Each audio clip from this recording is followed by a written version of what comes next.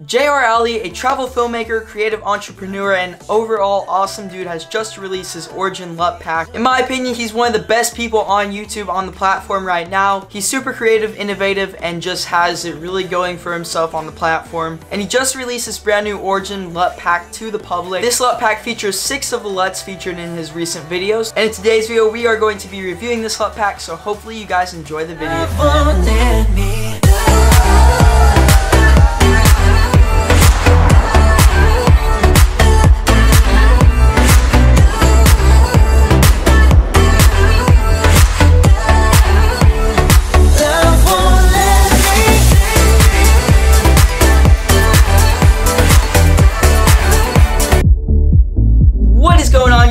It's Matthew and welcome back to the channel. If you're new here, be sure to hit that subscribe button and leave a like on the video if you enjoyed this. So in today's video, we are going to be reviewing JR Alli's Origin Lut pack. This Lut pack came out about 5 or 6 days ago and I just picked it up today and I've been loving it so far. So after testing it on some of my footage that I've shot in the past, I have decided to make a review on this. Now before the video starts, if you don't follow JR Alli, be sure to go follow him. I'll leave his links below. And without further ado, let's get into this video. I'm super excited to review this Lut pack and tell you guys what I think of it. So right off the bat, this Lut pack features 6 new Luts. You're going to be getting Bold Brick, which is best used with city footage, Moody, which is best used with waterfall / city shots, Golden Rush, which is best used with sunrise / sunset shots. You're also going to be getting Cyber City Midnight, which is best used with footage that has lots of neon blues, pinks, and purples. An example of this would be Times Square, which actually fits perfectly with this description. You're also going to be getting Whiteout, which is best used with shots with a lot of snow in it, or just a lot of whites. An example of this would be the Oculus in New York City. And my favorite out of the pack, Subtle Classic. Subtle Classic is a less intensified teal and orange, which has been used by Sam Colder in the past, and it works best with nature shots, trees, water, and mountains. Now, what do I think of this Lut pack? First of all, let's talk about the price. This Lut pack is only going to run you about $7, and that's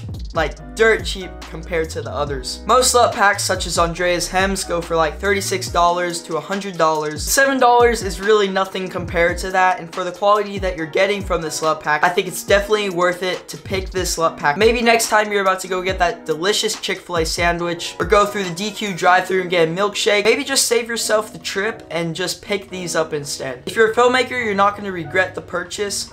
Especially if you're a travel filmmaker, you will not regret this purchase at all. I've only had it for 1 day, but I'm enjoying it a lot so far. Let's talk about some pros. Now, this Lut pack will actually work flawlessly with travel films and travel footage of that sort. Anything that has really bright colors, blue water, anything like that, it's going to be great on. The only Lut that I found remotely close to grading normal everyday footage with was actually just Bold Brick. Bold Brick is probably the least favorite of mine in the pack because it's a little desaturated, almost like you're shooting in a log profile, but you're not. But these Luts aren't going to be ideal for weddings, events, sports events, anything in that spectrum. These aren't ideal for. Now, on a scale of 1 to 10, I would rate these Luts a solid 7.5 out of 10. But in conclusion, I think that it's really worth it to pick these up, and I think you should pick them up. I'll leave a link to JR Alli and his Lut pack in the description below. If you guys want some more Lut pack reviews, I'll definitely be sure to get those out. I'll probably be reviewing Taylor cut films and also Andrea's Hems. But if you're new here on this channel, I basically just do vlogs, camera reviews, and gear tips. So if you're into that sort of stuff, be sure to subscribe to my channel. I do a lot of editing tutorials too, so if you find that helpful and useful,